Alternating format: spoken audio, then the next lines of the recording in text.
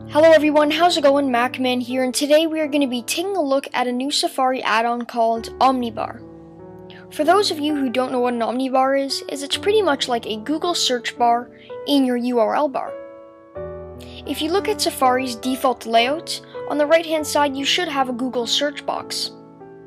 What Omnibar does is it deletes that Google search box and allows you to use your URL bar to search in anything on Google.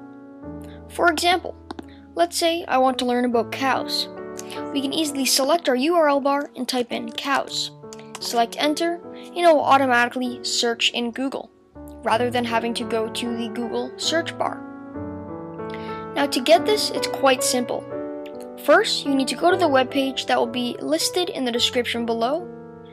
You then need to scroll down and select download, and it should download into your download folder. You're then going to open it up, run it, quit Safari, and then reopen it, and you should notice that you only have one URL bar now.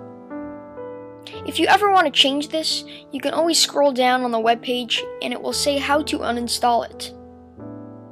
Now before I finish this video off, I just want to give a thank you to the Wizard854's channel, also known as NVTech. He's a good friend of mine on YouTube, and he is the one who gave me this idea for the video. As you can see here, he has a video on it as well, so if you don't like my video on this, feel free to go check out his. He has some great content, and he uploads some similar things as me. He is also an amazing graphic designer, so I'd suggest you go check him out as well. Anyways guys, I hope you enjoyed the video. Please don't forget to rate, comment, subscribe. Also, feel free to check me out on Twitter, and I'll see you guys in my next video.